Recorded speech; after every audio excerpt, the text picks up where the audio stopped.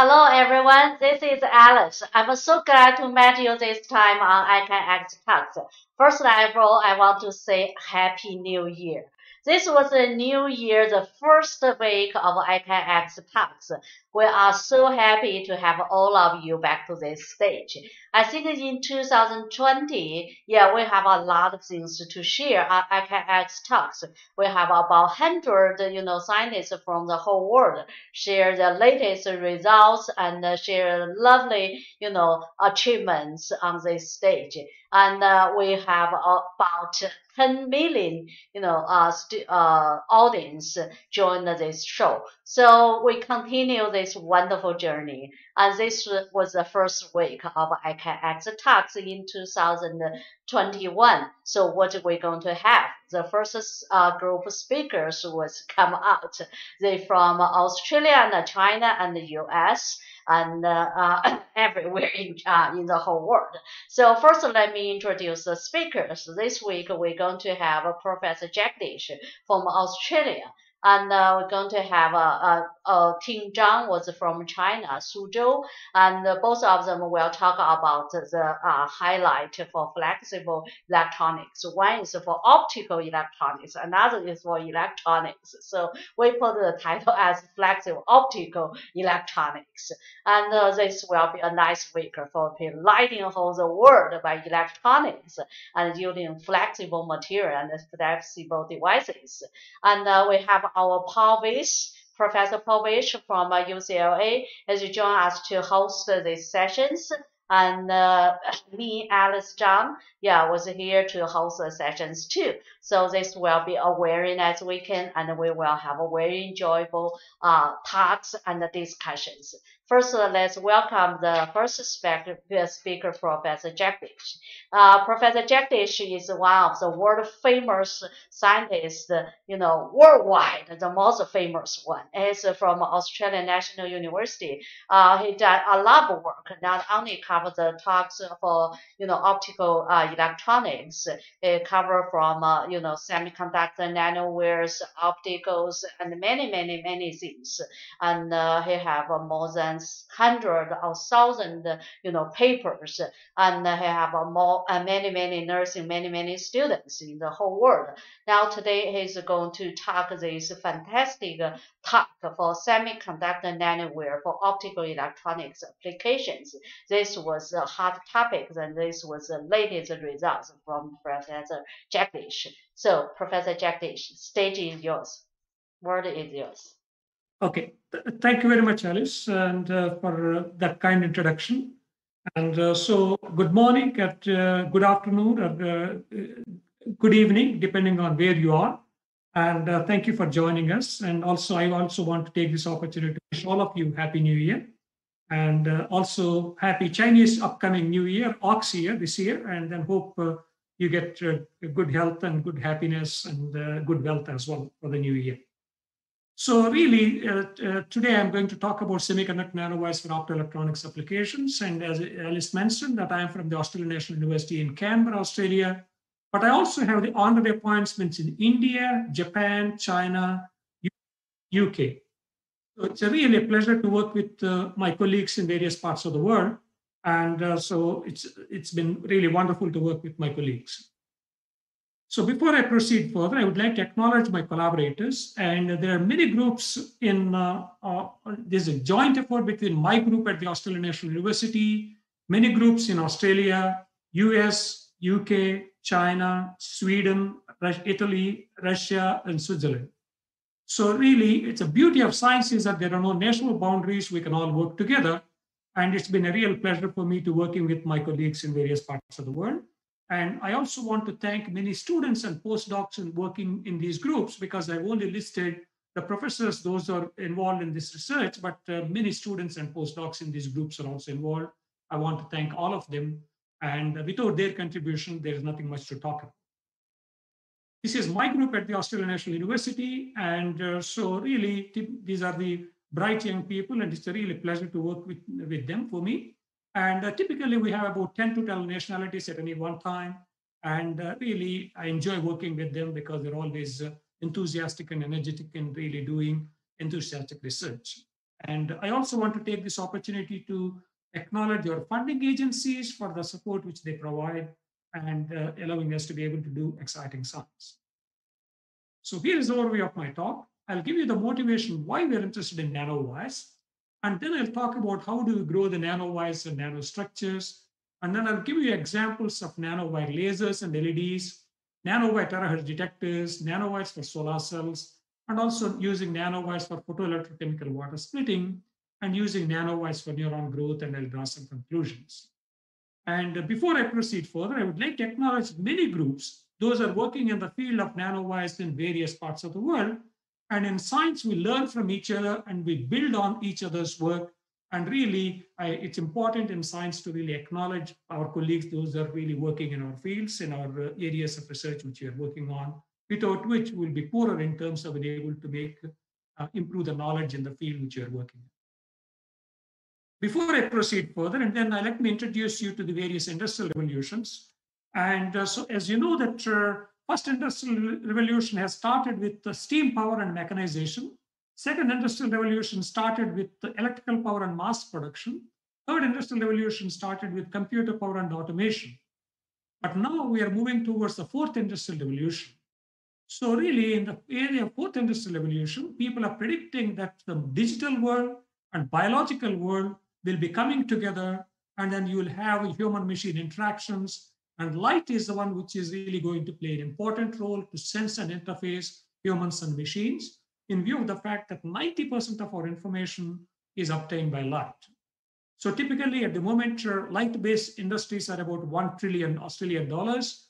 And then we are predicting that people are predicting that by 2030, and this is going to be double that of what the current market is. So the World Economic Forum in 2018 has identified some future technologies, and then these technologies include holographic displays, and potentially in the future, you could potentially have the holographic images coming out of your telephone, for example, smartphone, for example, so that you'll be able to interact with people much more interactively, and also wearable optical sensors and light navigation, LiDAR, and other light-based communications with the surrounding cars, so thereby you can have the autonomous vehicles, and also 3D vision and gesture recognition, enhanced machine vision, and augmented reality. And all these technologies will be requiring fundamentally new approaches for smart miniaturized optical systems. So as part of our Center of Excellence on the meta-optical systems, transformative meta-optical systems, funded by the Australian Research Council, and we are working on generating nanoscale light sources, generating light, and manipulating light using meta surfaces, and detecting light using, again, nanostructures, and then really to be able to develop the newer technologies which are smaller and smarter, and so then also lighter, and are also faster, and also consume less energy. So that's our aim of this particular center, which has been funded for about 7 years, and then led by Professor Dragamin Eshe, my colleague at the ANU. There are about 5 universities are involved in the Center of Excellence, with about 15 CIs contributing, with bringing different aspects of the expertise, and also many international partners are also participating in the Center of Excellence. And in fact, we are looking for PhD students and postdoctoral fellows to be working in this area of meta-optic systems. And if you're interested in any of the positions, please keep an eye on this website. And in late January or early February or so, we're going to advertise these positions. Optoelectronics. What is optoelectronics? We all know about electronics. And so whenever we're using our computers or any smart devices, and we're using electronics based out of silicon. Silicon is a workhorse for the microelectronics and nanoelectronics industry. But unfortunately, silicon is not a very good light emitter because it's an indirect band gap semiconductor. You need to have a direct band gap semiconductors in order to get a good light emission. And that's where compound semiconductors come into picture, like gallium arsenide, indium phosphide, gallium nitride, gallium antimonide, and a combination of these materials. And these materials have got different band gaps, the energy difference between the valence band and the conduction band. And then that means they emit different colors of light, for example. So really, the development of the nitride technology has led to, developed by the Japanese scientists, Dr. Amano, Dr. Nakasaki, and Dr. Nakamura, it led to the Nobel Prize in 2014 for physics for the development of the blue LED. Till that point, we had a red LED and green LED, and the third missing color is a blue LED, primary color is a blue LED.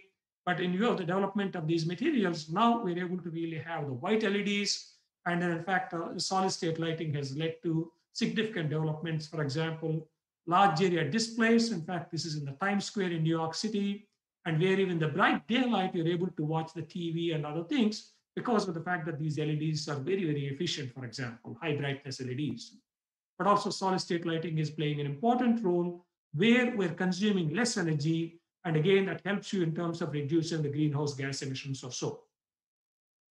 And also that lasers have also been developed using these materials and covering a broad spectrum from the infrared region to visible region to UV region of the electromagnetic spectrum or so. But also the same materials could also be used for photodetectors, where infrared detectors, for example, you can use it for biomedical imaging applications or for night vision applications or so. And even in manufacturing, where, for example, in a computer chip, while you're running that one, if you want to see where the heat is generated, by taking an infrared image, you'll be able to identify the heat is generated. Heat removal from the electronic circuits is a major challenge. And again, infrared imaging is really helping us to be able to do that one, allowing the chip designers to be able to redistribute the devices so that you can minimize the hotspots in these electronic devices, for example. But also these semiconductors, 3-5 semiconductors are leading to solar cells, which are the most efficient solar cells in the world today, with exceeding 47% or so now, using something called as a multi-junction solar cells, which are absorbing the different parts of the solar spectrum. These solar cells are very expensive. They've been developed for the satellite communications, satellite applications, but satellites are expensive. Obviously, you want to have the most efficient solar cells. But now, since the efficiencies have gone beyond 40% or so, people are exploring how we can use in the terrestrial applications, for example. But for example, here's a concentrated photovoltaic system, and where sunlight has been concentrated to this focal point here, at up to about 500 suns or 1,000 suns or so. And you have the fact that the system cost is so high, people want to have the most efficient solar cells, and that's where, again, 3-5 semiconductor solar cells have been explored for this purpose. But again, in optical fiber communications, again, now if I'm able to talk to you today, is from Australia, where the electrical signals from my computer are being transformed into optical signals by using lasers. And then their lasers are switched on and off and sending to the optical fiber. And on the other end, these optical signals are converted back into the electrical signals by using photodetectors. And particularly these optical systems are really operating in the infrared region of the spectrum of 1.3, 1.55 micron window region. That's where the optical fibers have got the lowest absorption and dispersion. And then again, indium gallium arsenide phosphide material system is being used to be able to make the lasers and photodetectors operating in this wavelength system or so. As you can see that the 3-5 semiconductors play an important role in the case of optoelectronics. In optoelectronics is conversion of electricity into light, like lasers and LEDs, or conversion of light into electricity in the case of solar cells and photodetectors, for example. So that's why we call it as optoelectronics. So nanowires. Nanowires are seen as building blocks for the next generation electronics and photonics. So really, one of the unique things with the nanowires is the lattice mismatches are no longer an issue. So whenever you're depositing two-dimensional materials, you always have to worry about what is the lattice constant. Lattice constant in the unit cell of the crystal, which repeats itself in the crystal, for example. So if the lattice mismatch is too large, and the crystal's layers revert back to their own original lattice constant, in the process, they create a lot of dislocations or defects, and then these materials are useless as far as optoelectronic devices are concerned. But whereas in the case of nanowires, it turns out that in principle, that if a material has got a large lattice constant with respect to the substrate, it can expand without creating dislocations because of its nanoscale and three-dimensional architecture. But also if a material which has got a smaller lattice constant with respect to the substrate, it can contract without creating dislocations. So that means you'll be able to really grow the nanowires of any material on any substrate without the constraints of lattice mismatch. People have been dreaming of integrating 3-5 semiconductors of silicon to bring the optoelectronics and electronics together. But the lattice mismatch has been a major challenge.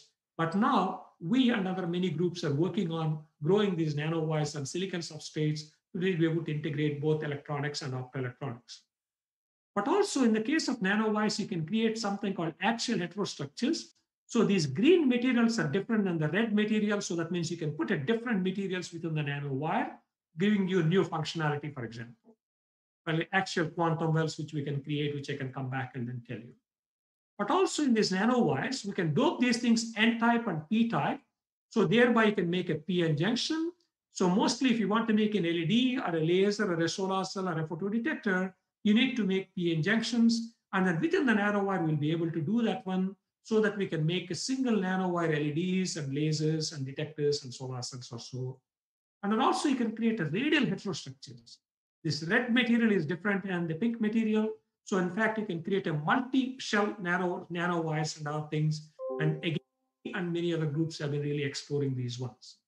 You can also create a branch nanowires, which really provides you three-dimensional architectures, which we're able to really create here.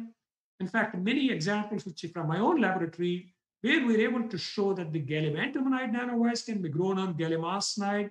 Despite the large lattice mismatch, we're able to show that we can really grow atomically perfect gallium antimonide on top of gallium arsenide. And this is the work of Dr. Qian Gao. And the indium arsenide nanowire branches can be grown on gallium arsenide. So that means they could be used as cantilevers and scanning probes and wide variety of terse applications or so. In the case, also we can make indium phosphide nano trees, and then these trees are absorbing different parts of the solar spectrum. So thereby you're harvesting the solar spectrum much better. For example, for splitting of water to generate hydrogen. And most recently, we are moving from nanowires to nanomembranes as well, so that we can explore a wide variety of other ways of making nanostructures and see their functionality. Most importantly, International Technology Roadmap for Semiconductors, these are the people, those who identify what technologies are needed for the next generation electronics. They've identified nanowires as a key technology component for the next generation electronics as well. And most importantly, now the lattice mismatch is no longer an issue.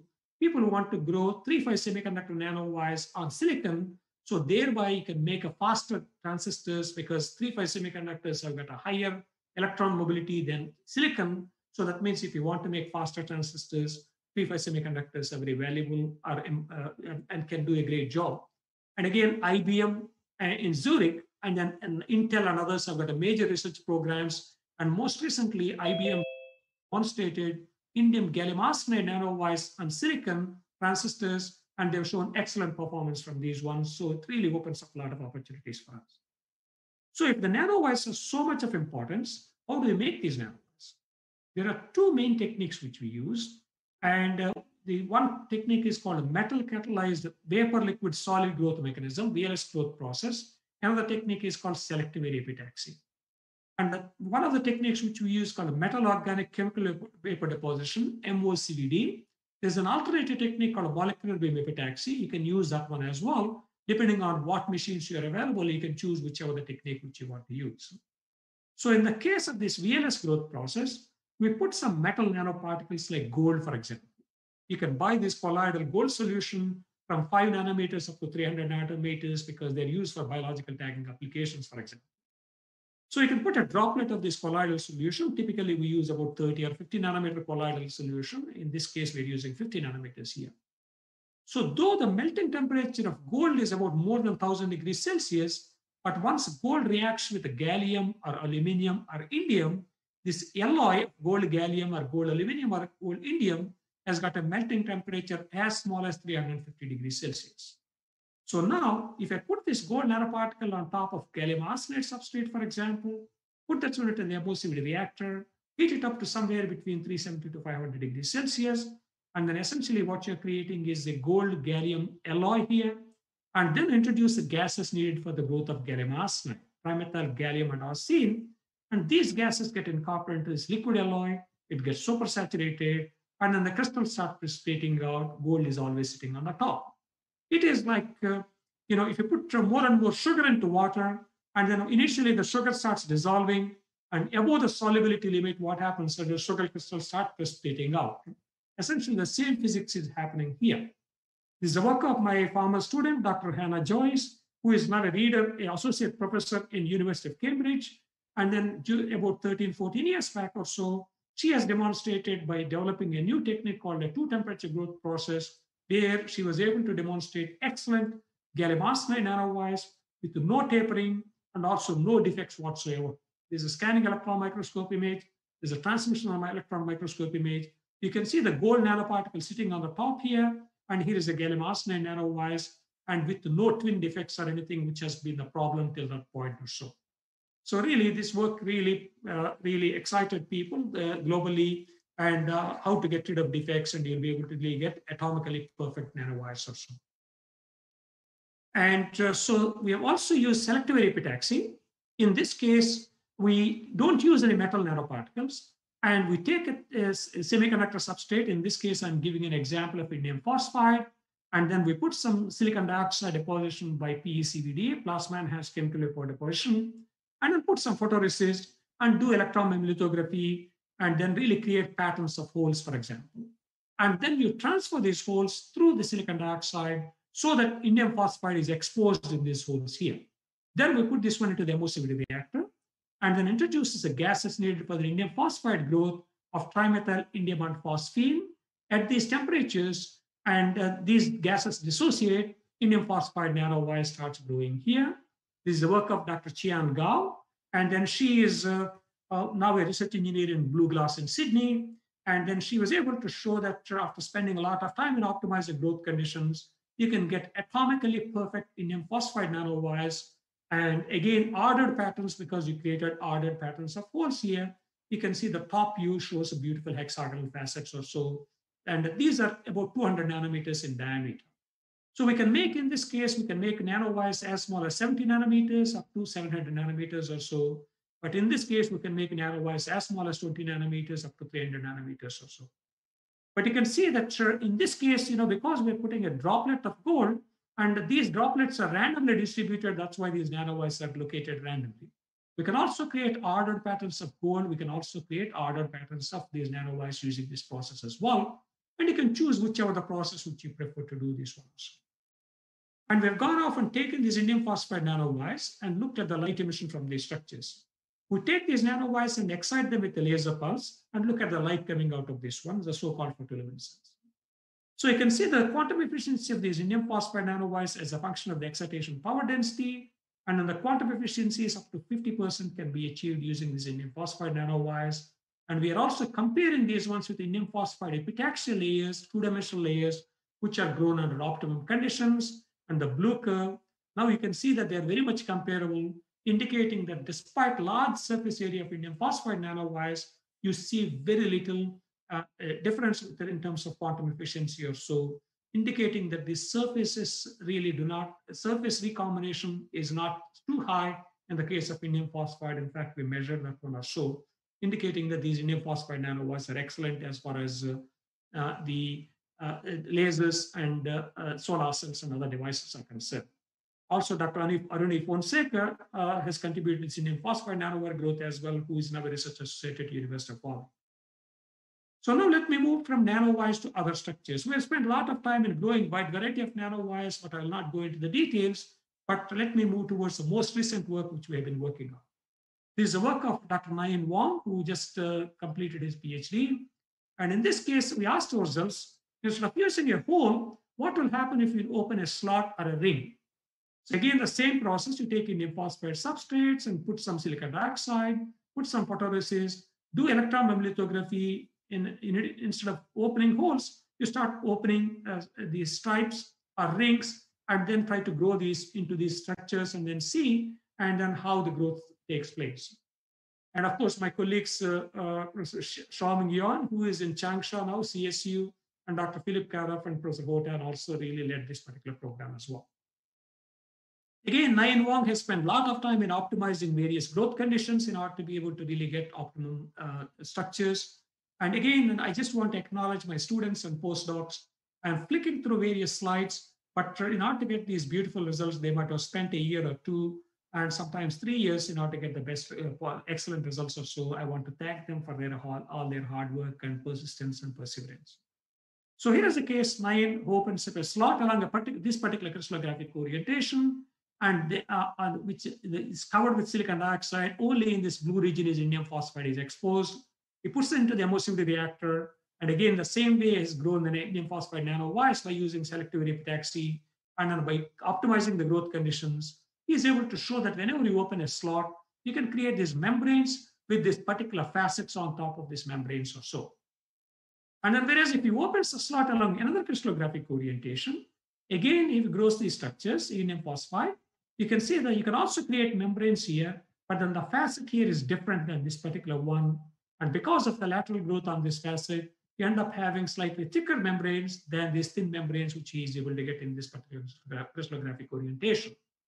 But if you open the slot in between these two crystallographic orientations, now you can see you can create the beautiful diamond-like structures with these alternating facets of this one and this one, the yellow one and the blue one. So you can see you can get a beautiful structures like the diamond-like structures. And it really opens up opportunities for us instead of just only growing nanowires. And so the nanomembranes, nanorings, and of course, nano diamonds and a wide variety of structures. And again, this work has been published in ACS Nano and also earlier in Nano Letters as well. And our editor-in-chief of ACS Nano is here with us, and we want to thank him and his editors for really allowing us to publish our work in the journal. So what will happen if you open the rings? So here's a case where when you open the rings, again, by optimizing various growth conditions, Nain spent a lot of time, and he's able to show that you can really get a beautiful ring-like structures with these alternating facets of those two types of facets, which I mentioned to you earlier. If you keep on growing, what happens is that this entire area gets filled up, and you can see a wide variety of facets. And even if you keep on growing further, then what happens is that you end up finishing off with these hexagonal facets, because these are the lowest energy facets, and that's what crystals end up being. They prefer to be at the lowest energy facet conditions or so. Now you can see you can create nano rings, nano membranes, and a wide variety of structures you can make using this selective epitaxy process. So we've taken these nano rings and nano wires, nano diamonds and nano membranes, and looked at the cathodoluminescence. In this case, we put this one into an electron microscope, and then we excite these nanowires with the electron beam rather than a laser beam, and look at the light coming out of these ones. Electron beam also can create electron hole pairs, and then you can look at this cathodoluminescence. You can see the top view of these nanostructures, wide variety of them, and all of them are emitting bright light and also emitting very uniform light, indicating that these are excellent nanostructures with no defects whatsoever. If you get defects, and they won't be emitting the uniform light, for example. So really, hard work of Nain Wong has really paid off quite excellently. So again, we have been working on a wide variety of structures. You can see different shapes you can really create. And then depending on what application you have, you can choose what particular type of devices you want to have. You can be able to make these ones. And then that's what we've been working on. Till now, I've only spoken about materials. Let me now towards devices, lasers. So lasers, all of us have studied in undergraduate optics courses. And lasers, you need to have a laser cavity. You need to have a gain medium. And then the cavity is generated by these mirrors. And this mirror has got a high reflectivity, and this mirror has got low reflectivity. And light bounces back and forth if you keep on pumping the gain medium. And once the model gain is larger than the optical losses in the cavity, and the lasing starts taking place, essentially that's a place where you create the so-called population inversion.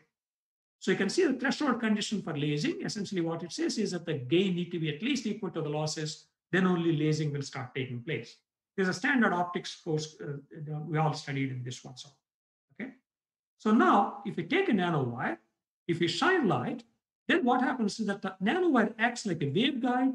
Light start coming from the both ends of the nanowire because of the fact that nanowire acts like a Fabry-Perot cavity, and then the light is reflected at the both ends of the nanowire because of the large refractive index difference between indium phosphide and then the air. Indium phosphide refractive index is 3.4, air refractive index is 1. So that's what creates the reflectivity at both ends of the nanowire. Now you can see I don't need to do anything. If you take the right kind of nanowire, and indium phosphide is a direct band gap semiconductors, that means it's got optical gain, and then also the nanowire acts like a waveguide, and then both ends of the nanowire act like mirrors. And in principle, each nanowire should act like a laser.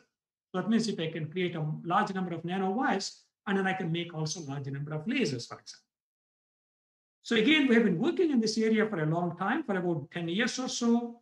And then the first gallium arsenide nanowire lasers have been demonstrated by my student, Dr. Drew Saxena, who is at a research associate in Imperial College in UK. And he has demonstrated room temperature operation of gallium arsenide nanowire lasers. Dr. Chian Gao, who is in Sydney, and she has demonstrated indium phosphide nanowire lasers operating at room temperature. Dr. Tim Burgess, who is at IP Australia, he has demonstrated zinc-doped gallium arsenide nanowire lasers or so. So we'll not have time to talk about all of them. I'm only going to talk about one or two examples of how we're able to make these ones. In order to be able to make these nanowire lasers, the simulations play an important role. Drew Saxena has looked at the various optical modes propagating through a nanowire and also looking at the diameter of the nanowires and what should be the diameter of the nanowire or so. Here is an example of the case where he has shown the TM01 mode, how it is propagating through a 260 nanometer gallium arsenide nanowire or so. And again, Drew's simulations are showing what should be the diameter of the nanowire or so. And again, based on his simulations, and we have identified about 250 to 300 nanometer diameter gallium arsenide nanowires are ideal for making nanowire lasers. So here's an example of the case where, to cut the long story short, and then after extensive work, and we've really made these gallium arsenide, aluminum gallium arsenide core shell nanowires, about 6 microns long, about 260 nanometers in diameter.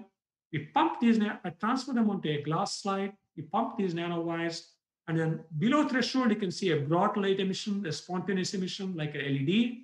But above threshold, you're getting a sharp light emission like a laser. And you can also see the interference fringes, beautiful interference fringes coming from this nanowire laser. He compares these ones with the simulations, and Drew has done that one. And these simulated results and experimentally measured interference fringes match very well, indicating that we're really getting an excellent room temperature operation of these lasers. You can see the output versus pump intensity characteristics, a threshold-like behavior here, and below this acts like a LED, above this acts like a laser.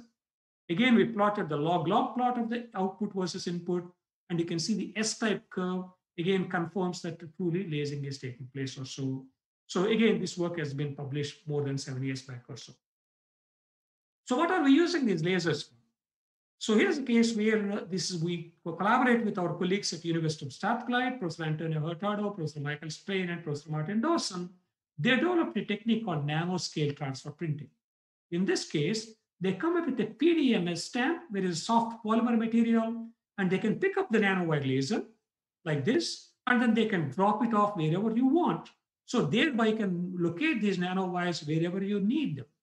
So this, again, a research fellow in that group, Ben Wagwell-Haber, has spent a lot of time in really developing this technique along with the professors there. So here's a case where they've taken these nanowire lasers of indium phosphide, and then they've transferred them onto PDMS surfaces, a soft surface, for example. IOP, their institute name is called Institute of Photonics. You can see IOP. They're able to locate them nicely. And then after transferring, they pump these ones and verified that all these lasers are working, indicating that it's a very gentle process. You're not creating any damage during this nanoscale transfer printing process of these delicate nanowire lasers. So you may ask the question that, you're really transferring onto soft surfaces like PDMS. What about transferring onto hard surfaces? So here's a case where exactly the same question I asked, and then they've transferred these ones onto flexible glass, because we want to make use of these lasers for flexible optoelectronics applications. Like that's why we're transferring onto PDMS surfaces and flexible glass and other things or so. You can see that these are the optical image of these nanowire lasers. And then afterwards, you can see that they're pumping and looking at the light coming from both ends of the nanowire.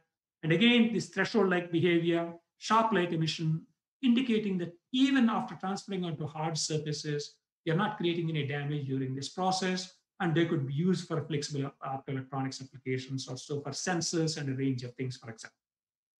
So then I asked them, can we be able to really locate these nanowire lasers into nano antennas?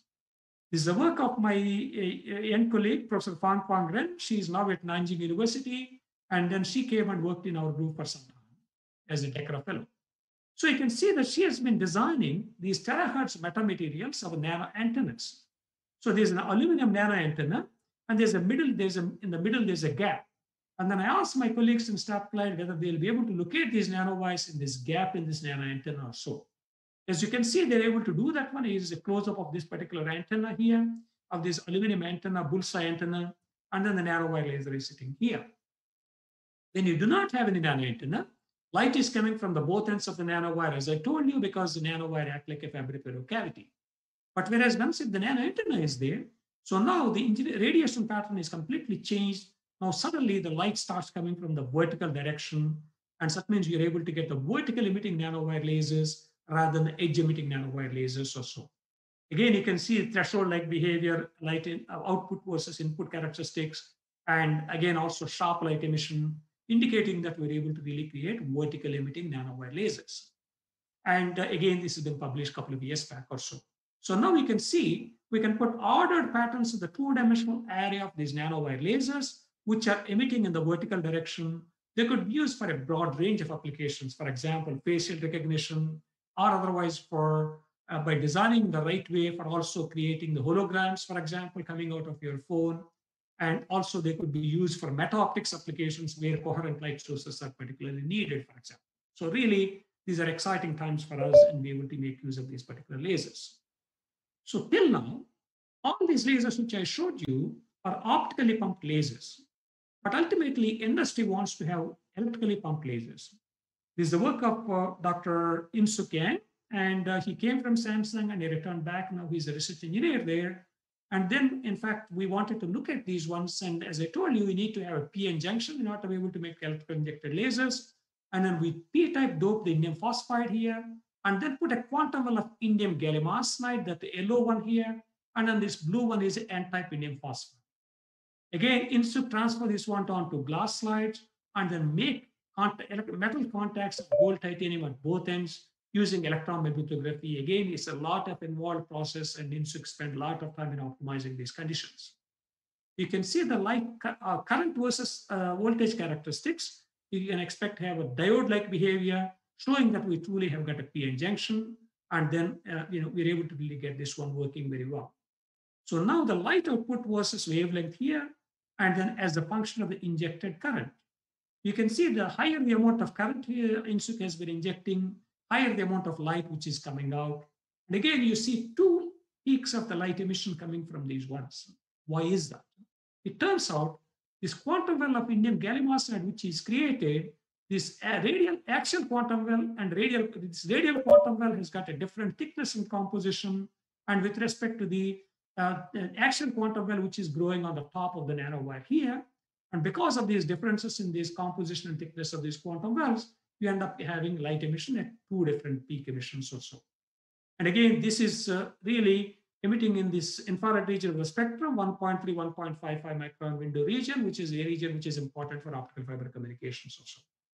So you see, we're able to show these are only acting like a LED, but not like a laser.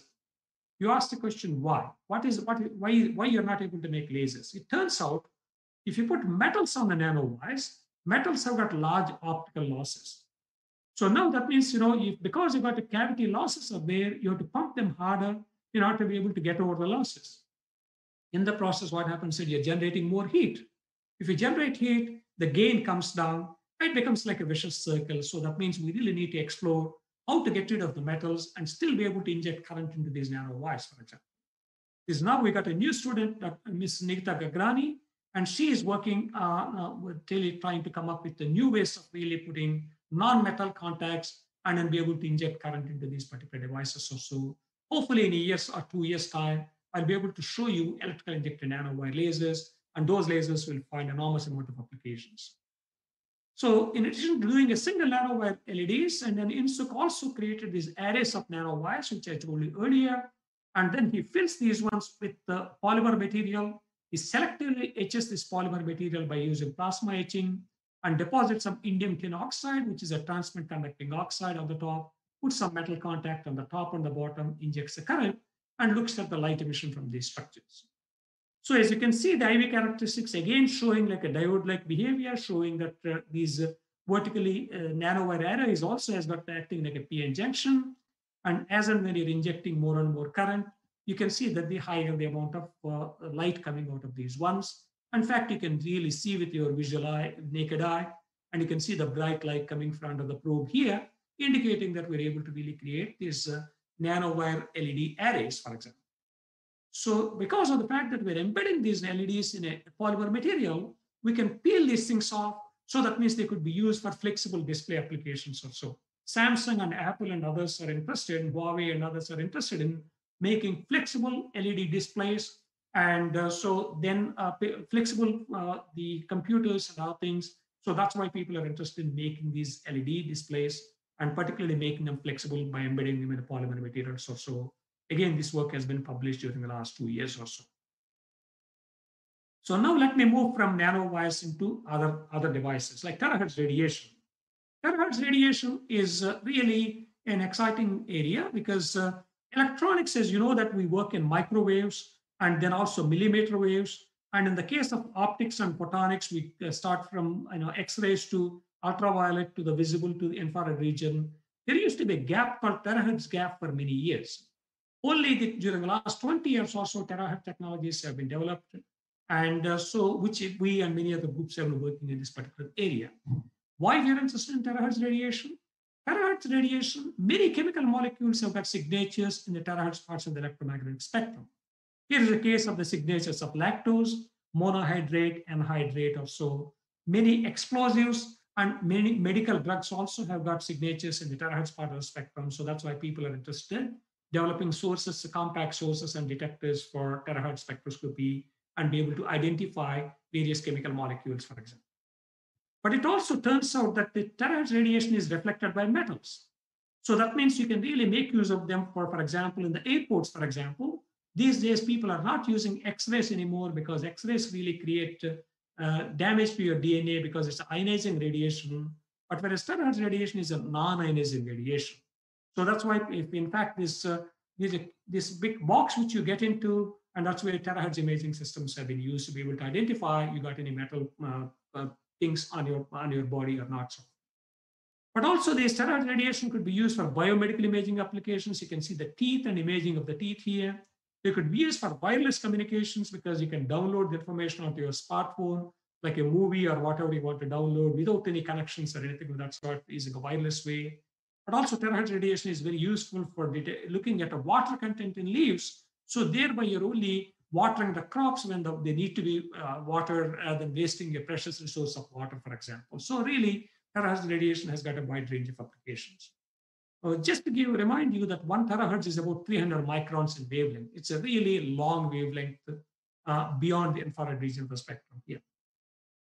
Again, this work which we have been working on sources and detectors, and I'll give you the detector applications here. This is a joint work with Oxford University, Professor Michael Johnston, Professor Laura Hertz's groups there. So in fact, this is the work of my student Kun Pan. Now she is at Oxford University as a postdoctoral fellow. We've been looking at, for example, we put some one nanowire onto a quartz substrate because quartz is transparent to terahertz radiation. And Kun has fabricated this particular device and putting some electron mimeolithography, making these metal pads and making connects to these nanowires here, which is a tiny nanowire there. Then we excite this nanowire with a laser pulse so that you can generate photocarriers. And then you come up with a terahertz pulse, and the electric field of the terahertz pulse separates the carriers between these two contacts. So if you can measure the photocurrent as a function of time, if you can measure the current as a function of time, you can really calculate the electric field of the terahertz pulse and also conductivity of the material which you're dealing with as well. So this is really, that's what we've been trying to make use of to be able to make these terahertz detectors, for example. Again, to cut the long story short, in about 4 years of work during her PhD, Kunpang has demonstrated broad bandwidth, phase and amplitude sensitive room temperature terahertz detectors. But most recently, during her postdoctoral fellowship at Oxford University, she has developed these polarization result terahertz detectors. So in this case, what she has done is that she has used these Bauta antennas. She puts the nanowires in the orthogonal direction here. And so thereby you're able to measure both the X and Y polarization, for example. You can see the scanning electron microscope image of the close-up of these ones. 2 nanowires are connecting these nano antennas. And then there are also nanowires at the bottom here. And the key challenge has been not allowing these top nanowires to be in physical contact with the bottom nanowires. And that's where we work with our colleagues at Strathclyde University, and where they're able to really make this using their nanoscale transfer printing process very carefully, be able to minimize and avoid any contact at these crosses here. so that we'll be able to measure both the X and Y polarization. So here's a case, we just to cut this long story short, and we are looking at what we want to use these nanowire detectors for looking at metamaterials, for example. You fabricate a metamaterial, you excite this one with the terahertz pulse, and then essentially that terahertz pulse transmits it to this one, and then you can measure the X and Y polarization. That gives you the information about what material you got, what are the properties of this metamaterial, for example, here. Kunpeng has designed and fabricated these terahertz metamaterials. And so you can see that simulations show that the X polarization and Y polarization have this much of transmission here. And then our detector shows really very nicely, very much similar to that of the what's theoretically predicted by Kunpeng here. So indicating that these detectors are very, very useful. In fact, this work has been published in Science last year or so, and allows us to be able to make a room temperature, polarization, and phase sensitive and amplitude sensitive terahertz detectors with a broad bandwidth. So really, we are very much looking forward to developing these terahertz imaging systems, which have got a high resolution because of the fact that these nanowires are very small, and the antennas are also much smaller than normal ones which we're dealing with, for example. So now let me move towards nanowire solar cells. Solar cells, and all of us have studied about solar cells, and you need to have a PN junction. You need to make the material thick enough to absorb all the light, and then the photo-generated carriers need to be picked up by the contacts at the top and the bottom. And then, of course, some of the carriers will be lost to the impurities and defects and all these things, because carriers need to migrate long distances here. But whereas if you take a nanowire, you can make the nanowire as long as you want to absorb all the light, and you can create a core shell PN junction here. So that means carriers can be collected very efficiently in this case. For the first time, we are decoupling the light absorption and carrier collection pathways using nanowire solar cells. Also, because of the high refractive index of nanowires, they can absorb the light very efficiently. They act like a light funnels, otherwise acts like a light concentrators, for example. But also these nanowires have got a low reflection properties, so that means you don't need to put any anti-reflection coatings and all these things. So that's why there's a lot of interest in developing nanowire solar cells. So here is a case where, and we are doing a lot of simulations, FTTD simulations, finite difference time domain simulations of carrier generation profile, for example, to determine what should be the height of the nanowire, what should be the diameter of the nanowire, what should be the distance between the nanowires or pitch between the nanowires, for example. Here's a case where we're showing the carrier generation profile of a nanowire.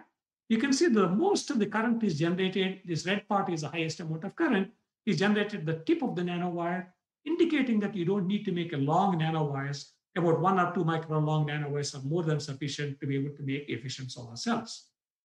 We've also looked at the diameter of the nanowire. Again, 150, 160 nanometer diameter is giving the highest amount of current. And again, the diameter to pitch ratio should be somewhere between 0.5 or 0.6, which gives the optimum conditions or so. Again, these simulations are playing an important role as a guide for making the right kind of solar cells, for example. Again, we have made these solar gallium arsenide, aluminum gallium arsenide nanowires, and then you fill this one with the BCB polymer and selectively etch these ones so that you can expose the tips of the nanowires, and then you put some indium tin oxide contact by sputtering and put titanium gold contact at the bottom so that you'll be able to shine light and collect the current from these ones. Again, to cut the long story short, and so these are some of the highest efficiency nanowire solar cells. And then from our colleagues from Technical University of Eindhoven and FOM Institute in Amalfi, Eric Garnett and Eric Barkers demonstrated these ones. And you can see that you can really get very good efficiency solar cells. And because of the fact that we're embedding these ones into polymer materials, you can also peel them off so that you can really create flexible solar cells, for example. So this is the work which we are doing with Professor Laura Hertzler-Knoop at Oxford University, where she is an expert in organic semiconductors. Instead of using structural polymers like PDMS or PCB, by using inorganic and organic semiconductors, inorganic nanowires of gallium arsenide or indium phosphide, organic semiconductors like P3HT, PCBM, G2, MUHPBV, and thereby you'll be able to really make use of best of both worlds or so. And because of the fact that these are embedded in these materials, you can easily peel these things off. In fact, this was accidentally found by one of my students, and where when she was doing this cooling of these samples to measure the photocurrent, And then because of the thermal mismatch between the substrate and then the polymer, and these things started peeling off very nicely. So now this opens up a lot of opportunities, and our hope is we'll be able to really provide you in the future flexible solar cells which you can put on a backpack and then be able to charge your battery electronic devices while you're walking around in the streets and things, because of the sunlight is falling on these solar cells and helping you to be able to do the charging of the devices also. So now let me move to the next topic of water splitting to generate hydrogen. Again, while the solar cells are very good for the heat energy generation, but nighttime you cannot really have the energy from these ones. So you need to have a storable energy and transportable energy. Hydrogen is turning out to be an excellent source from that point. In this case, this is a photoelectrochemical cell. We got a cathode and an anode, and then photoanode is a semiconductor and a cathode is a metal. And then you take a semiconductor, you shine light on this one, and then you generate electron hole pairs. And these holes are going and essentially oxidizing water. And so then electrons are going and reducing protons to be able to create hydrogen here. And again, the semiconductor need to have at least 1.2 electron volts, 3 electron volts, that is the redox potentials of water. And then also you need to have a bit larger ones because you need to really cover for the losses as well. This is a work led by my colleagues, Dr. Shiva Karturi and Professor Botan in my group, for example. So in fact, this is Professor Zetian Mi from Michigan University has looked at a wide variety of materials to look at which are the best materials for this purpose. Of course, many people are working on a wide variety of materials. Ideally, you want to have a material which is really straddling the redox potentials of water, also absorbing the visible light, and then which really also stable in this process as well. As you can see, some materials are very good, like titanium oxide, very stable material, but it only absorbs the UV light, for example. But some materials are they're very efficient, but they're not stable, for example. So then he suggested that indium gallium nitride, which will be very good in terms of being able to absorb most of the visible light, at the same time also straddle the redox potentials or so. Again, in fact, I borrowed this slide from Zetian.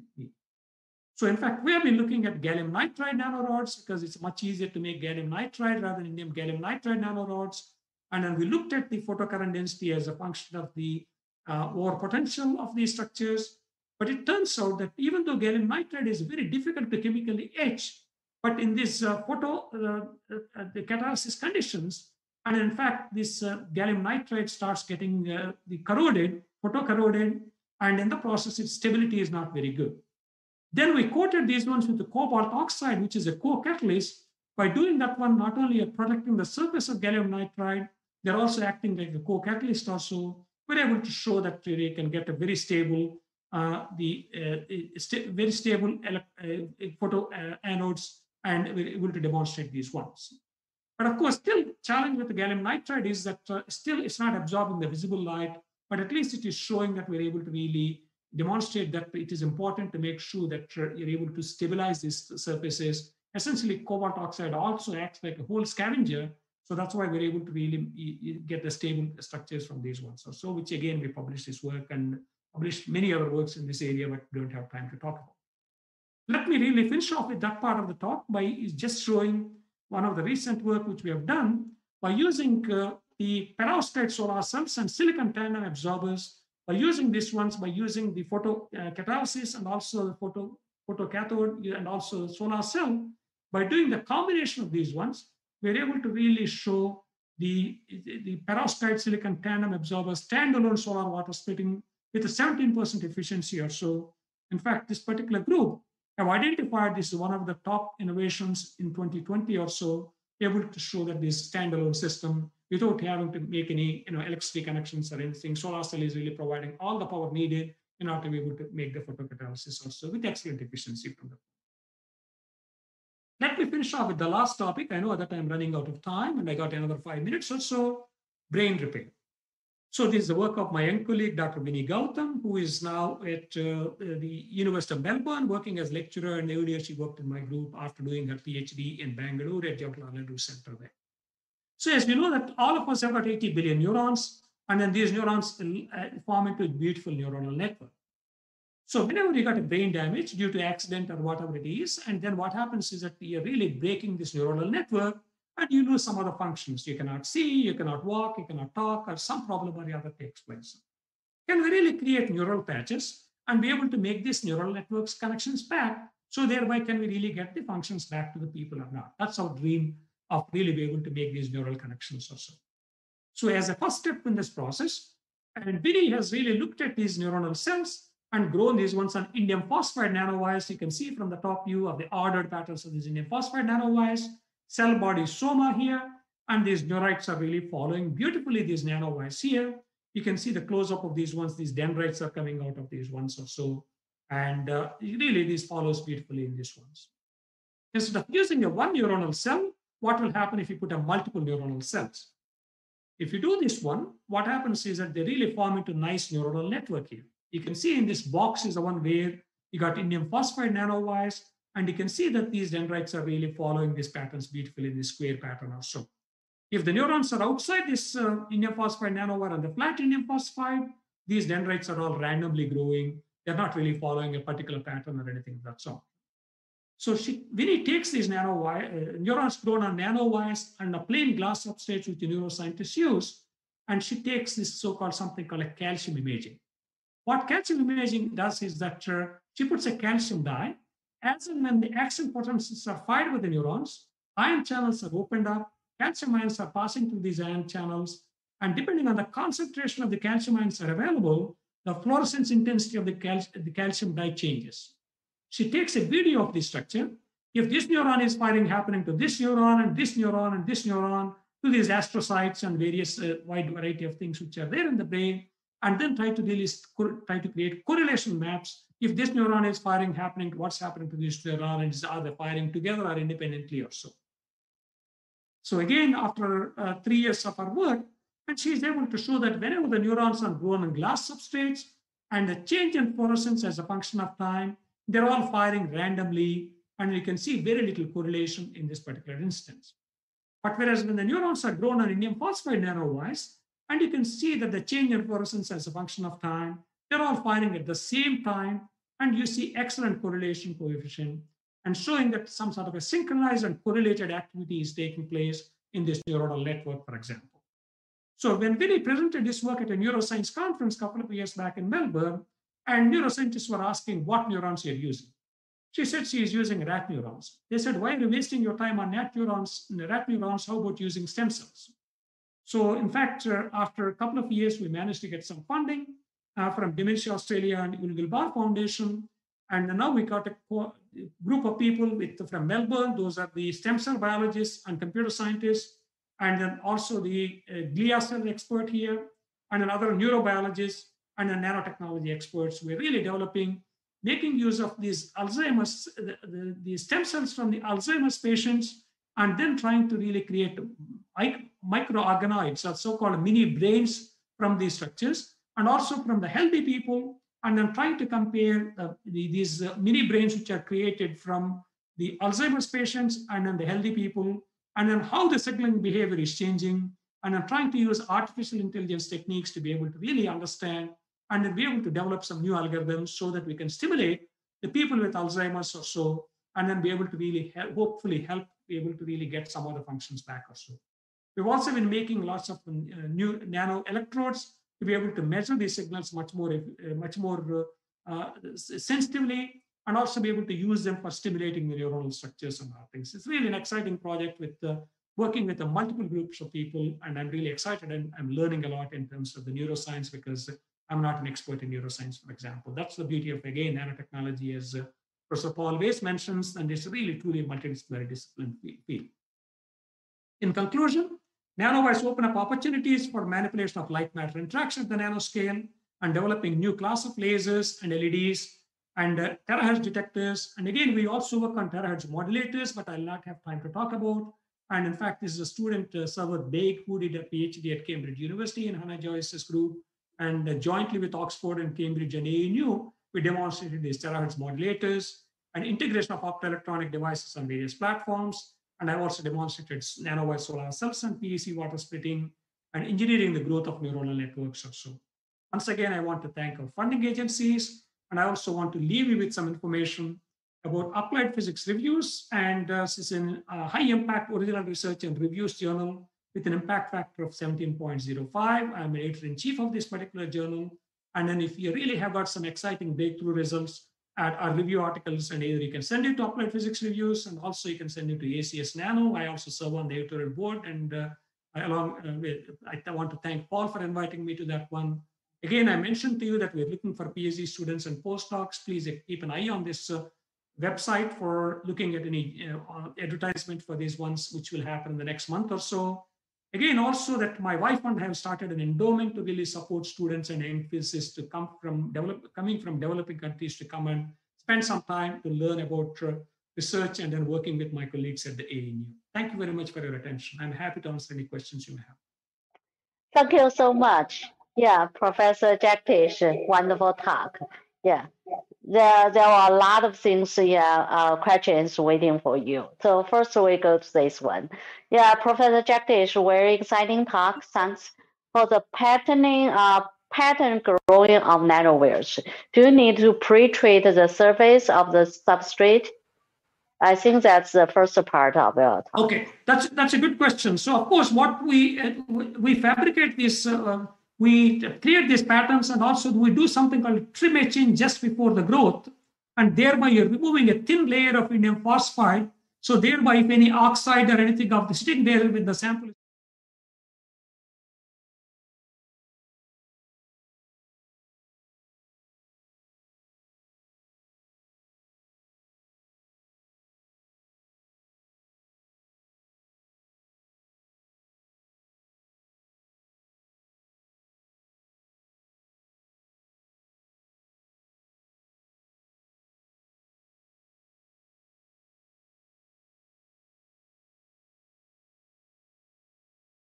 Okay, great.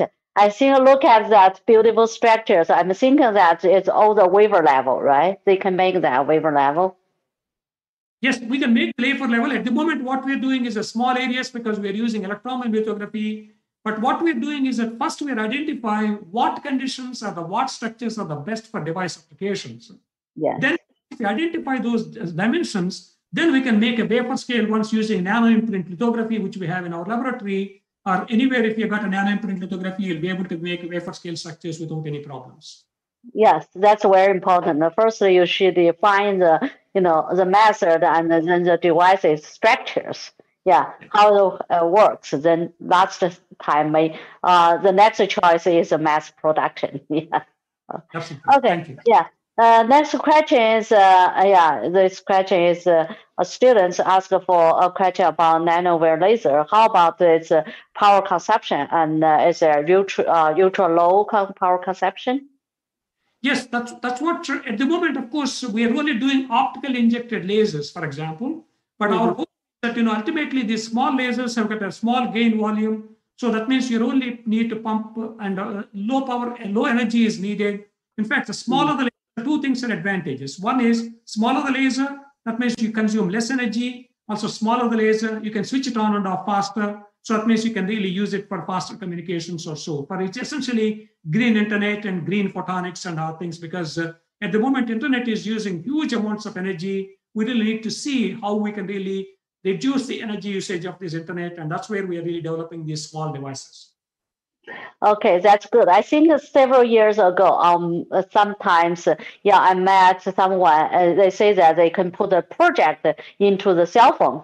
So, but I didn't see the real product. But I mean, maybe your laser, the super lower consumption, the laser can make that happen. Yeah. So that's what ultimately our aim is, Alice. And in fact, we want to be able to make holograms coming out of your phone, so that you can see the person in 3 dimensions, and that we want to be able to feel like a virtual reality sort of thing. Yeah. Later we will, all join on this virtual reality system. Exactly. Very good. Okay. The next question is Professor Jagadish, as an expert on the nanowire on carbon nanotube. Can you comment on the carbon nanotube computing? Oh, carbon nanotubes is a different ballgame altogether. So, of course, this is carbon nanotubes research has been going on again for 30 plus years or so. But one of the challenges has been to be able to really produce the carbon nanotubes which are pure.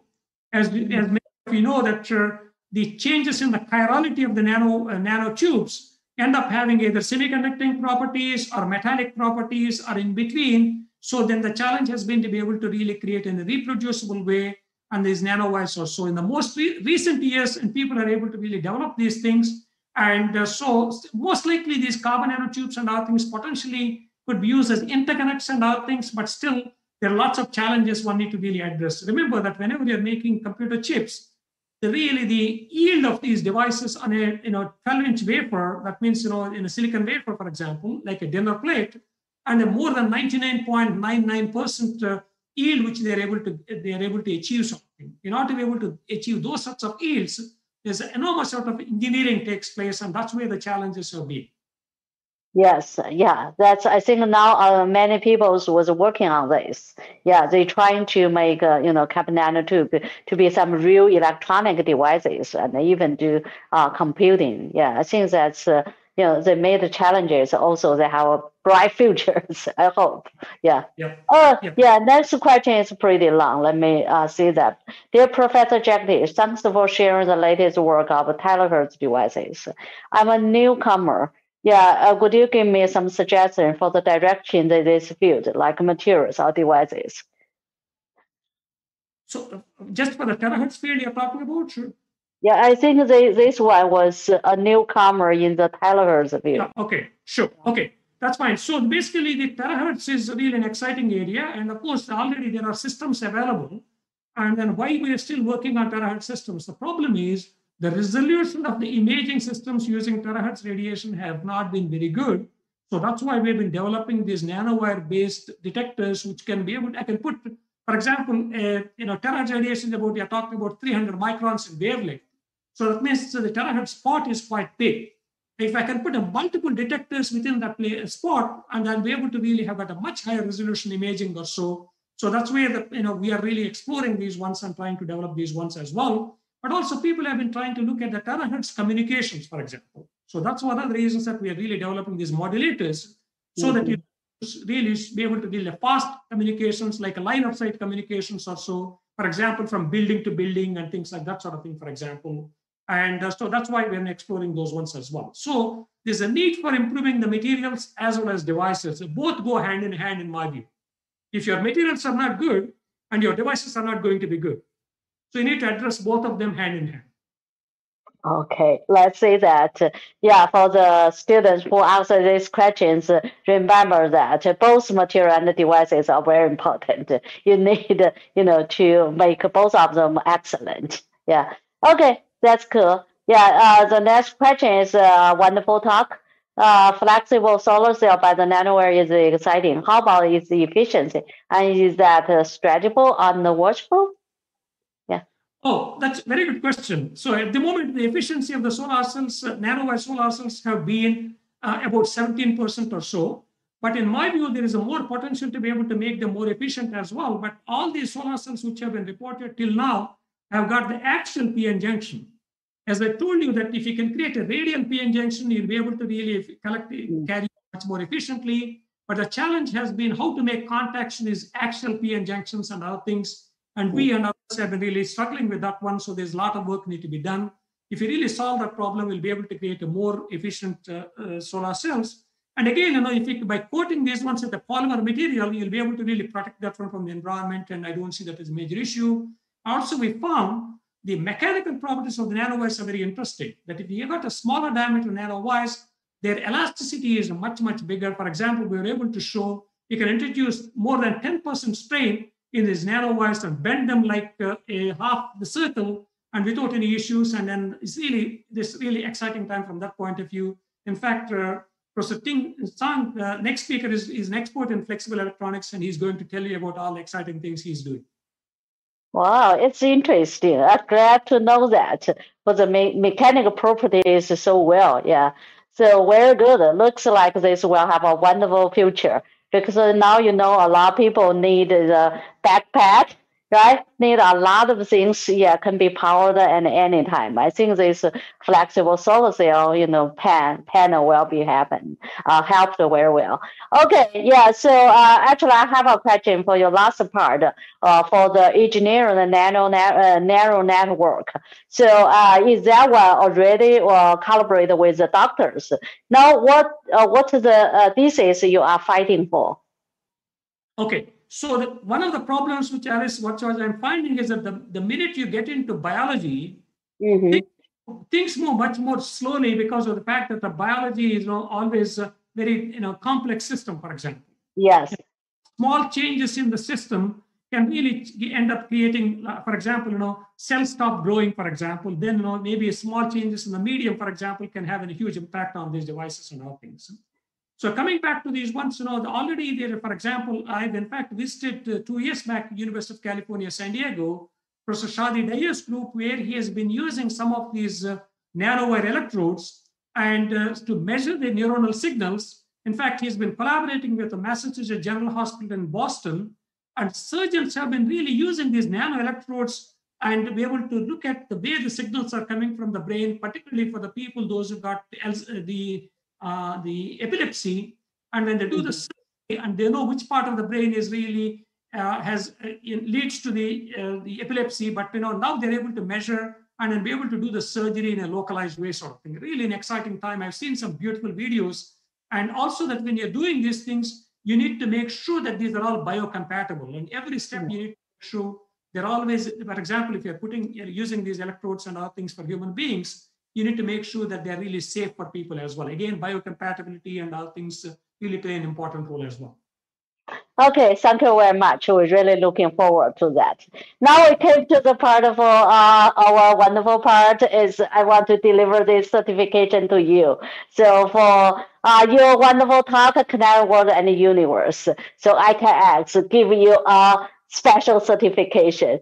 So I hope I can deliver this to you next time face to face in person. But now it's on the stage. So you very well deserve it, Professor Jagadish. Okay. Shishini, Alice, thank you very much. Okay, you're great. Now we came to the panel discussion. We have three speakers from different parts. We have our wonderful chair, Paul is here. So everyone, hello, Happy New Year. And this was our first panel in the new year. Yeah, so first I introduce one by one. Professor Jack Lish, everyone know. Professor Ting Zhang from Suzhou. Yeah, Paul, yeah, please. Yeah, so from LA. Yeah, so this was our first panel. Our first panel, of course, have some big news, right? Paul, yeah, you ready to share the big news? Yeah. Okay, cool. Yeah, that's the big news. We are, yeah, very glad and very proud to announce that this time we invited Professor Jagadish to join our iCANX tax team as co-organizers. Welcome. Well, thank you very much. And so it's a really pleasure for me to work with Paul and you, Alice. And I'm very much looking forward to working with both of you to really be able to spread the knowledge and science to the next generation and also public as well. Okay, Paul, please. Think of anyone better to work with. You're a delight to, we really miss meeting up in Brazil and China and Australia and everywhere else in the world. And this will give us an opportunity to work together over the coming year before the world reopens, and hopefully continuing after that as well here.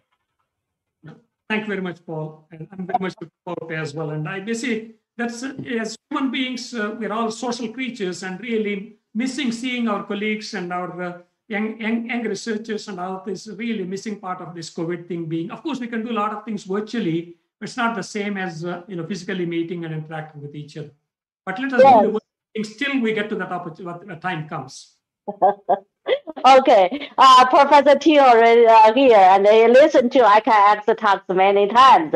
I was getting on the chair on the stage several times, and now he will go to be the speakers. So can say something for this, Tim, please. Yeah, Happy New Year and welcome, Professor Jagadish. It's a wonderful talk, and welcome to be the coordinator of the iCANX big family. Really, we are so happy that you join this family, and this very famous now is a platform for all the researchers from the micro and nano field. So welcome. Okay. Happy New Year. Thank you. Happy New Year. Thank you very much. Shishini. Okay, yeah, that's our big surprise for everyone. I think I keep this secret. Yeah. Okay.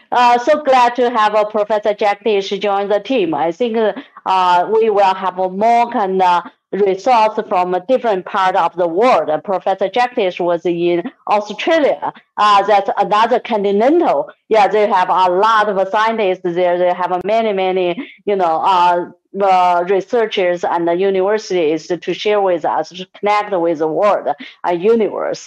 I think this was a very good start. And Professor Jagadish also has plenty of connections with the whole world, right? You have many collaborators in the world. I think we can, open to all these newcomers, all these scientists in the whole world to join us on this iCANX talks. Really welcome, and we're looking forward in the coming year. In this year, we have many more new things get on the stage. And as a panel, every time we have several common questions. The audience was very interested.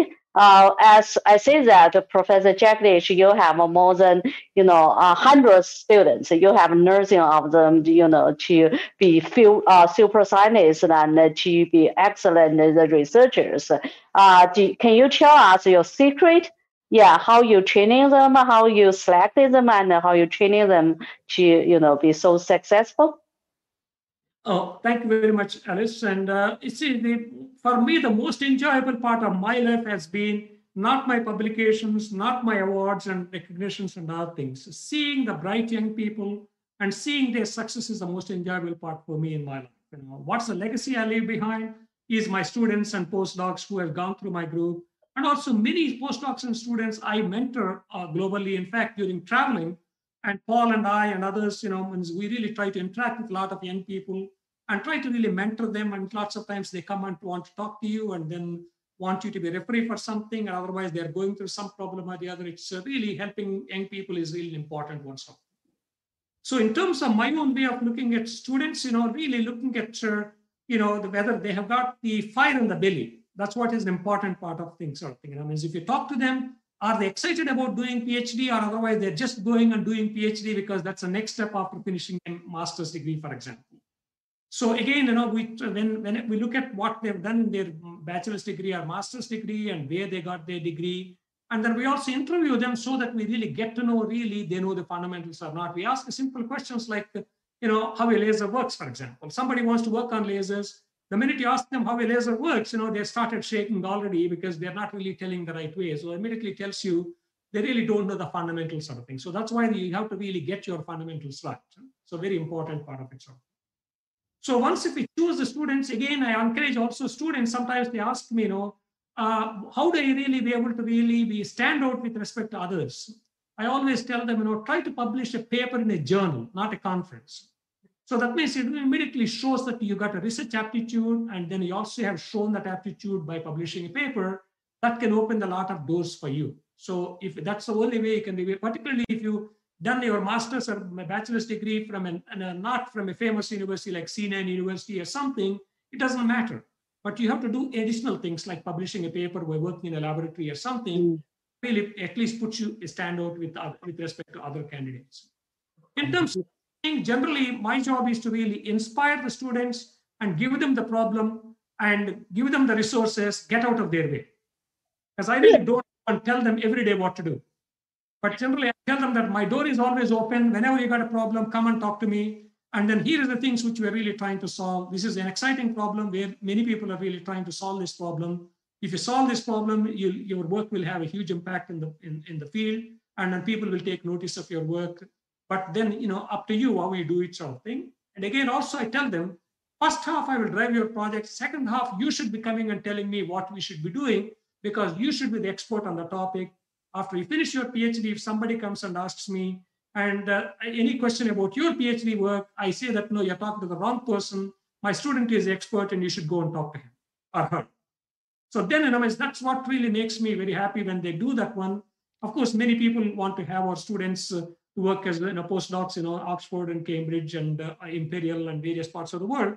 So that's again, makes me very happy that our students and postdocs are really in high demand, and they are doing very well. So again, even after they finish their PhD, I try to mentor them, continue to keep in touch with them, support them whatever the best way I could serve. Oh, how nice a story. It's like a family, right? Yeah. Absolutely. So, yeah, Professor Paul. Yeah. So, can you comment on this? And for the students who publish on ACS Nano, the turbo journals, when they got PhD, right? Before they got PhD degree.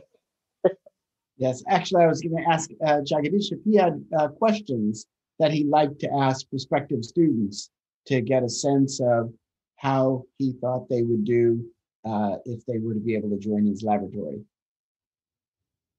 So, do you have something you like to ask in an interview? Okay, so generally, basically, what we do is that we just ask them. First of all, I ask the question, "Why you want to do PhD?" Mm-hmm. They just half the time they just say that what means why he's asking me that question, sort of thing. So then they really don't really come up with the answer. Look, I'm passionate about doing research. I really wanted to do this one. So that's why I'm really want to do PhD. And so then next question which you ask is what you want to work on. So then I want to work on a particular thing, whether it is solar cell or otherwise a laser or a terahertz detector. Then you ask some basic questions, fundamentals, not about the height, what people have published and all these things. How does the solar cell work, for example? Sometimes people have got a vague idea, but the minute you ask them one or two questions, they just start, giving answers which are very vague. That immediately knows that that's what I tell people. Before you are called to for an interview, at least what are the topic which you say that you are interested in. At least try to study and understand the basics of those things. Simple questions you ask. And Paul, I realize that people really try to do a lot of advanced things, but then sometimes they forget about the basic fundamental things. By asking that question, that really tells me they are really thinking right way or not. Yes. Great, thank you. Ping, maybe you can tell us the same, how do you interview people in your group and what do you look for? Yeah, thanks, Paul. And it's also very good questions. And today I also learned a lot from the Professor Jagadish.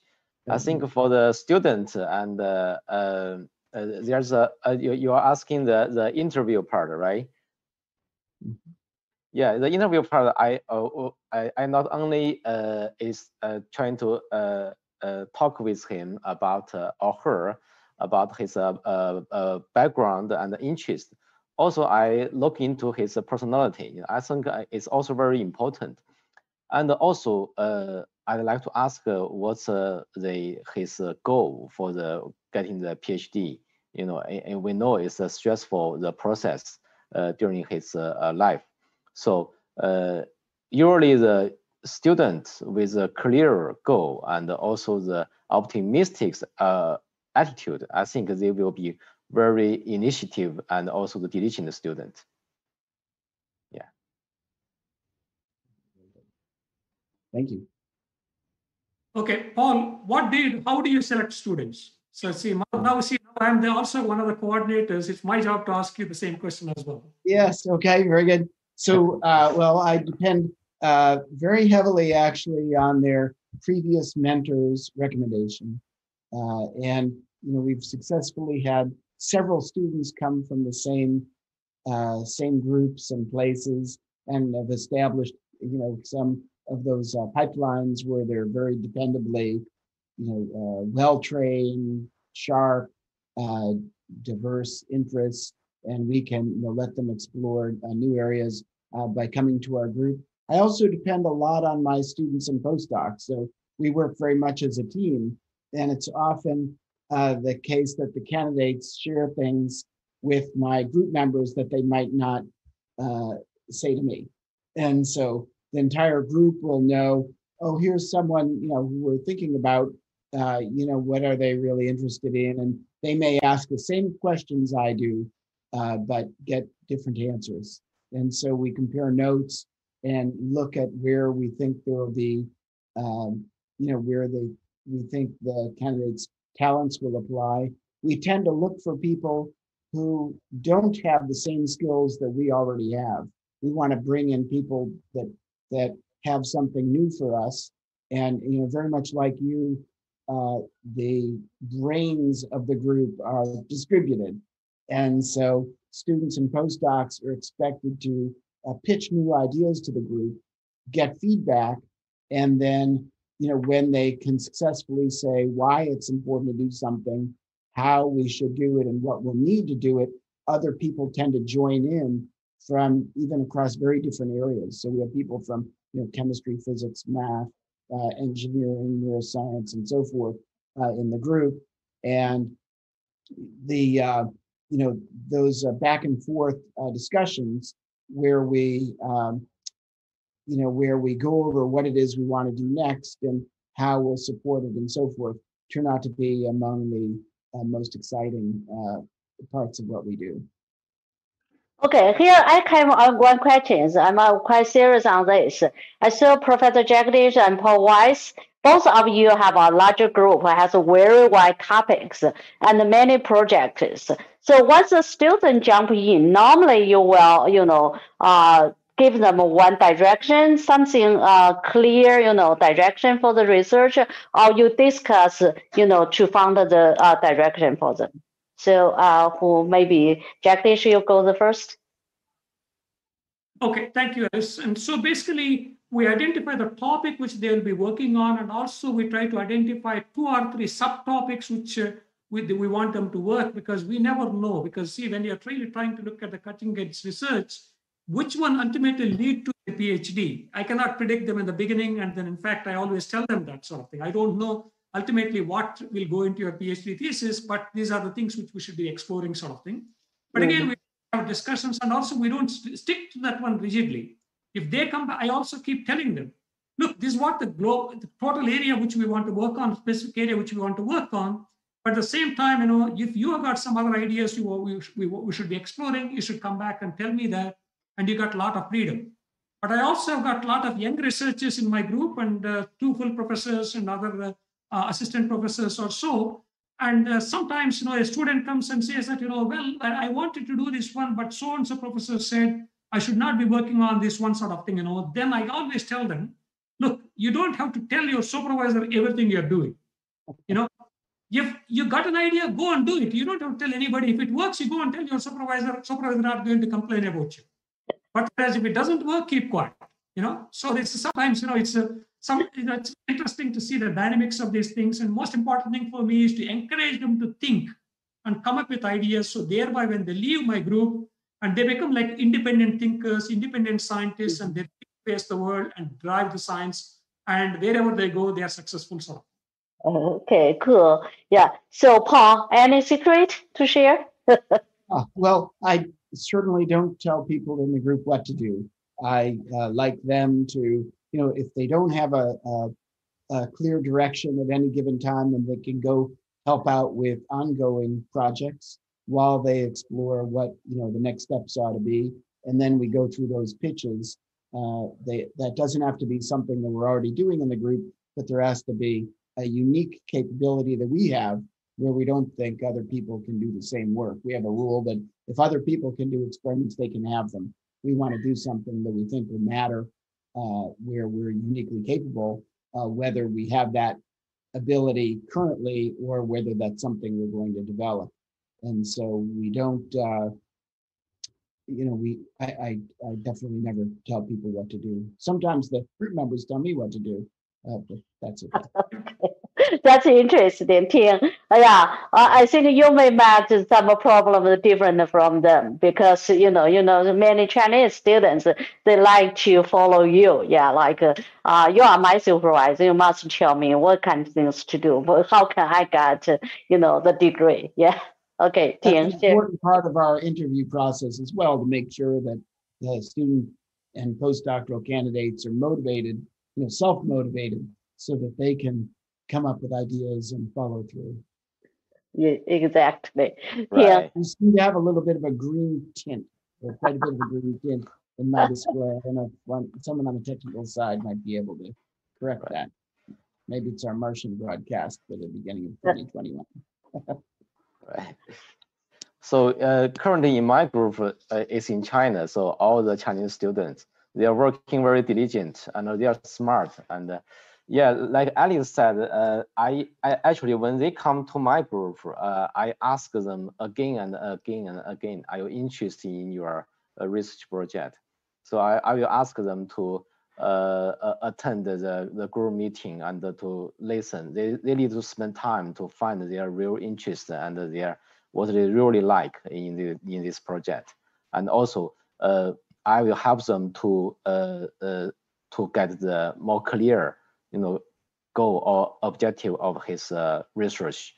I think it's very important because for students, after his PhD graduation, he have to make a decision, will he stay in the academic field or go to the industry? So I think they're very important for them to have a very clear career goal. They have to know about 3 or 5 years, what kind of person he will be and what kind of his skill he will learn and have. So I that's what I want them to get from my research group. Yeah, that's very interesting. Actually, I'm at the worst case. Is some students came to me. I asked them, why you go to get PhD? They say that my mom wants. Yeah, want me to be a PhD. I say, okay, what's in your mind? If you think you can go for PhD, you have a talent or you have some dream. I say that, okay, my mom. That's the worst case. So we need to push more, hard on this to get the students thinking by themselves. I have some experience to share. Is I think for the mentorship, the students in your group, the senior students, it's more helpful to help the junior one. Yeah, once they jump in the group, if you have some senior students, is very good, it's excellent. They can, do a lot of job, help the junior one, much better than the supervisors. Sometimes you say something, maybe they didn't follow. Yeah, but the senior students is really a good demo for them. Yeah. Okay. Yeah. So this was some questions for the students. I have another question is for to nursing the young scientists. So you all of you have many student group graduated from your group, and later they became the the young scientists in the field, and some even because became the superstars.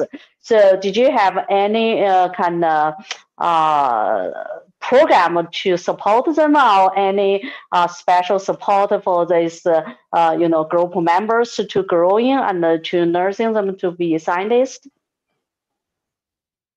Who goes first? Okay, I'm happy to go first. And so basically, whenever my students go to some place, whether they go to industry or otherwise go to government or otherwise they go to to the academic institutions, and I always tell them to choose something which they're passionate about and pursue that one sort of thing. Once they've got the passion, and everything follows, that sort of thing. So that generally that's what I always tell them to do. But I also tell them that I'm always there for you. So I always tell them that your parents and your PhD supervisor will always are always telling you what is good for you because they care about you, sort of thing. That's what I tell them. So in the process, what happens is that they keep in touch with me. In fact, whenever they are having problems, that's the time they call me and then they wanted to have a chat, and then I end up calling them and then having a chat and then try to steer them in the right direction.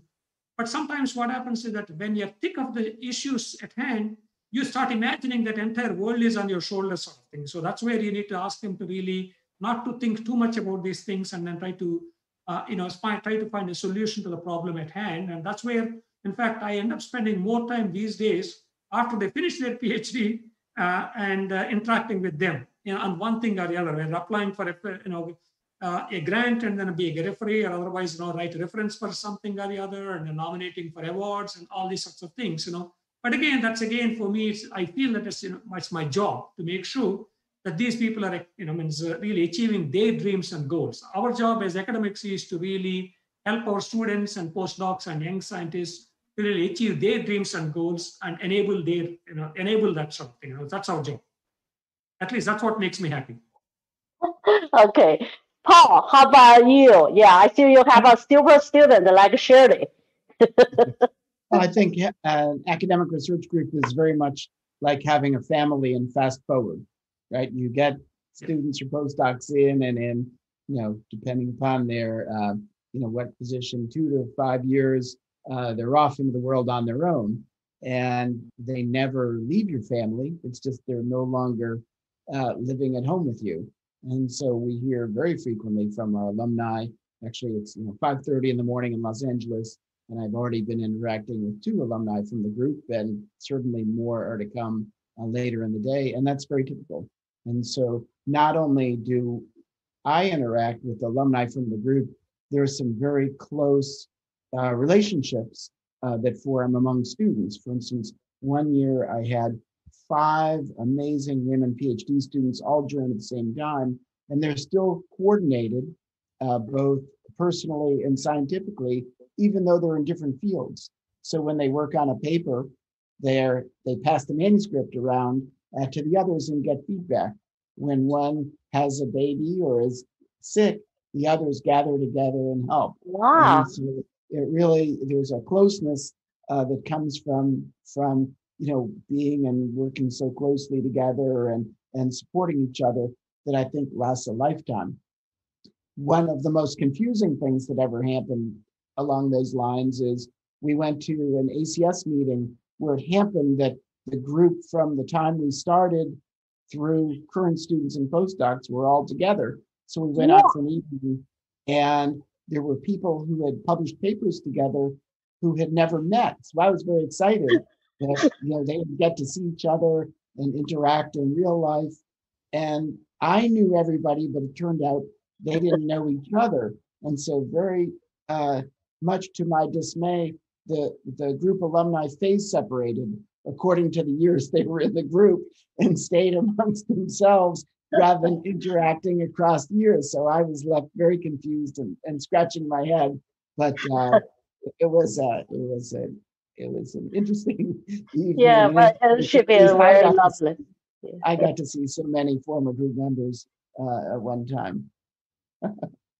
Okay, very good. Like a family. So how about Tim's family? I couldn't agree more with Paul and Professor Jagadish. I think especially for Chinese, if you're in a research group or it really like a family, we have the special chemistry and also the very unique bonding with each other. And not only the members in our group are also for the graduate students and all around the countries, and we care about each other always, and we take care. Also, we learn from each other always. How nice it is to meet the super, visors as this, to take as everyone as a family members, help each other. And I really appreciate that because my supervisor trained me like that. I met several, of my mentors or my senior, graduations from my peer, my professors, but they all like my brothers. Though they are much older than me, we never met in the university, in the campus, but they all say, oh, we are in the same family. Now everyone was in the WeChat group, every week sharing some information. It's very good. I think as a PhD, in the group, everyone has these similar feelings. And this was also very helpful for the students grow up, for everyone, to even in different field, even in different area, but they keep this chain. Yeah, it's like a family chain. It's like DNA. Yeah. So happy to have a panel discussion. As in the first week, we are so happy. I share so many informations, and I think now we can move to the second talk.